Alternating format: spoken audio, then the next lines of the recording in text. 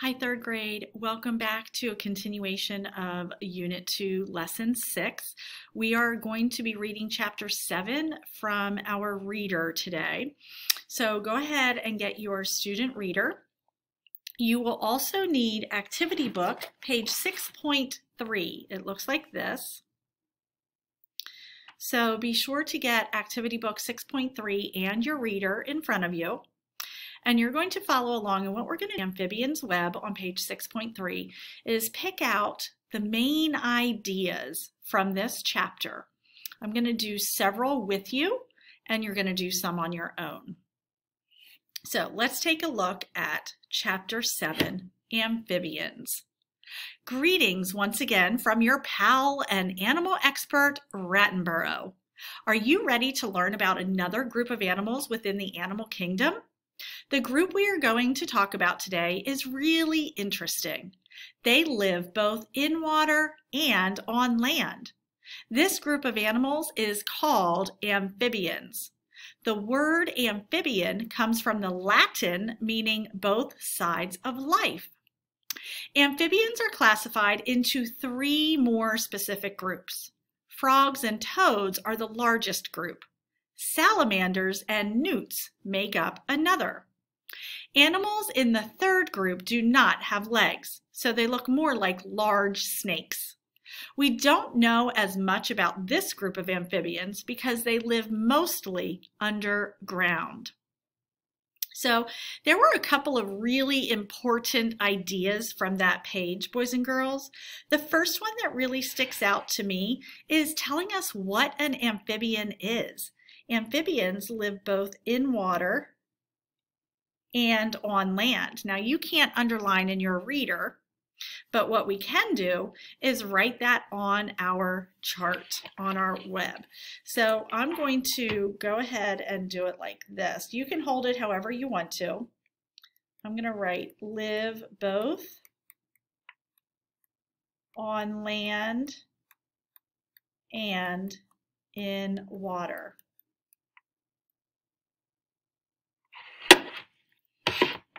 And if you put water first, land second, that's okay too. Let's go back here. Another thing that I think is important to know is that amphibians are classified into three specific groups. We have three specific groups. We have frogs and toads, salamanders, and newts.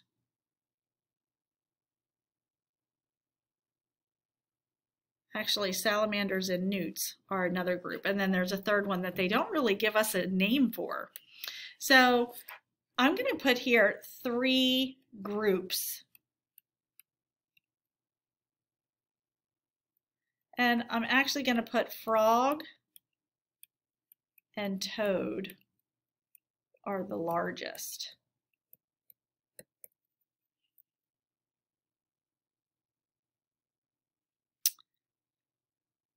Let's keep going.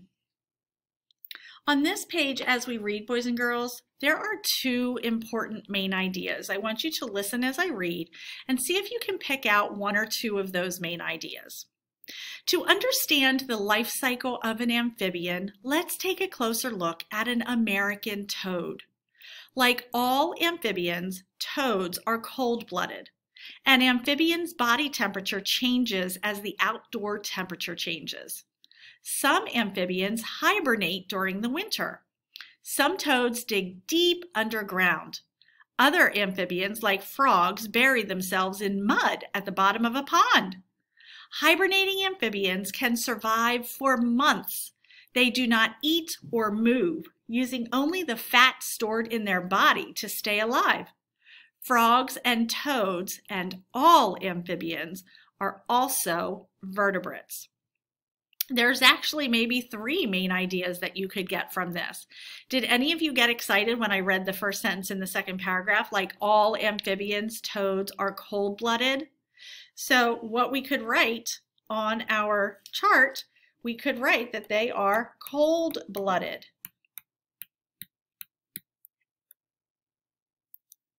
What is something else that you found in on that page? I think it's important to note that some hibernate. Some hibernate. Yes, I bet some of you picked that right out. And there was one more main idea, big idea about this group of animals, and it was at the very end.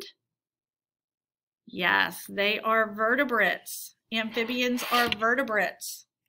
So let's write vertebrates. They have a backbone. Excellent.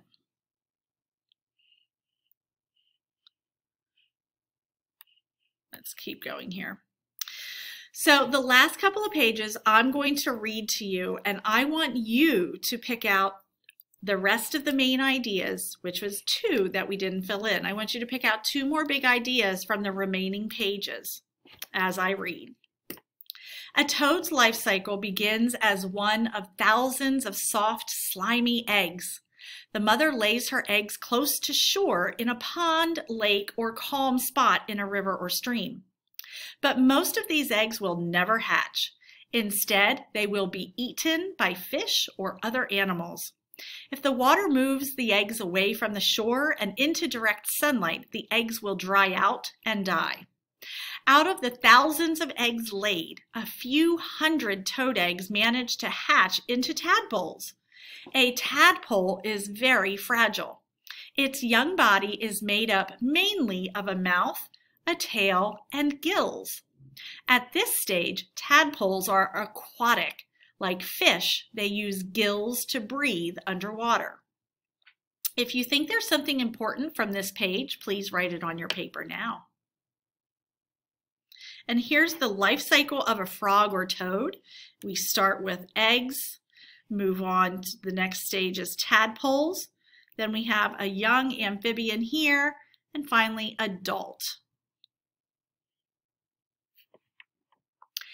Again, on this page, listen to see if there's anything important that you need to add to your web. After a while, tadpoles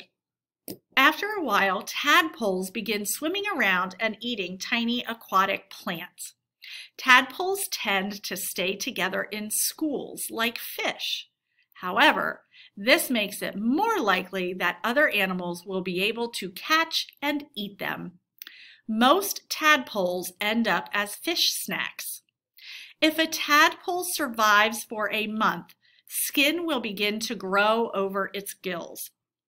After about 6 to 9 weeks, the tadpole also starts to grow little legs. As its body changes, the young frog or toad starts to look less like an aquatic animal and more like a land animal. After a few months, a toad will make its way out of the water to land. At this stage, it may still have a tail, but that won't last long. By this time, its gills have become lungs. That means the toad now breathes oxygen from the air instead of oxygen from the water, like fish. Soon, it will be a full-grown adult toad living and hopping around on land. Adult amphibians are carnivores, eating insects, small reptiles, and even mice. So are there any big ideas on this page that you would like to add to your web? Here we have a young amphibian leaving the pond for land. That's down here at the bottom. And here at the top is again a picture of the life cycle of a frog or a toad. Adult toads are very good swimmers and can even swim underwater. But they cannot use their lungs to breathe underwater. Instead, their thin, moist skin absorbs oxygen from the water. Amphibians are a very interesting animal group. Amphibians are the only type of animal that have both gills and lungs. As adults, they live on land but lay eggs in the water. The Latin meaning of the word amphibian makes perfect sense. Make sure all the spokes on your amphibian web are filled in, and you will submit that to me.